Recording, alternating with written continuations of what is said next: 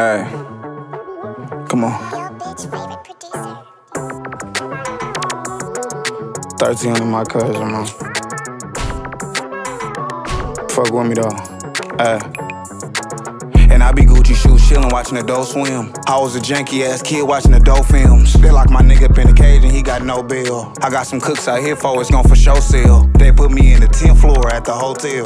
That nigga Mitch got on my ass just like a coattail. And if they had you in that room, you a for show tell.